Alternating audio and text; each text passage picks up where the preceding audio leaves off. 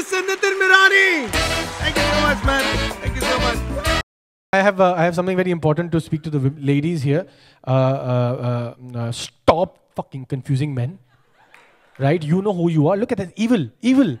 Right? How can you trust somebody who does something like this? True story. I saw a lady standing outside talking on the phone, angry with somebody. Don't fucking call me. I told you, don't fucking call me. Listen, fuck it. I'll come and break your face. Don't call me. Okay? I swear to God. And you go, Madam, photo. How can you trust this? Nagin.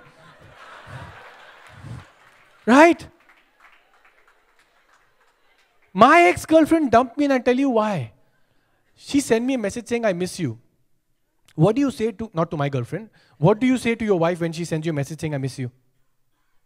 I miss you too. What do you say? Same. You'll just write same. I miss you too. Guess what I said? I said, I miss you too. She said, no, you don't. For a second, I'm confused. Within 10 minutes, she convinces me and herself that I don't miss her. Gets angry with me because I don't miss her and then dumps me saying, you asshole, I don't miss you too, it's over. Like, what did we miss? Right? You drive on Sheikh Zayed Road. You're talking to your wife saying, baby, I can't talk to you right now. The police is right behind me. I'll talk to you later. Happy times. Right? She will send you a BBM message. She will ping you 95,000 times until you read the message. You know what it says? I hope you're not using a BBM when you're driving.